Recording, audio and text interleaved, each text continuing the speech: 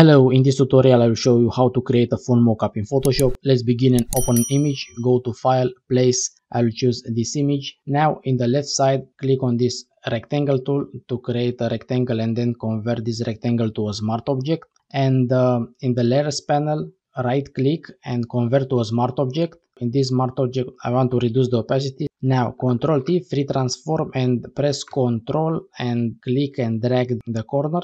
Press 0 to see 100% the opacity, and now click on the image and in the left side click on this magic tool because I want to copy this display. With this image selected, press shift and click on this mask. This smart object is the mockup, so if you want to place the image, just double click and it open another window and then place the image here.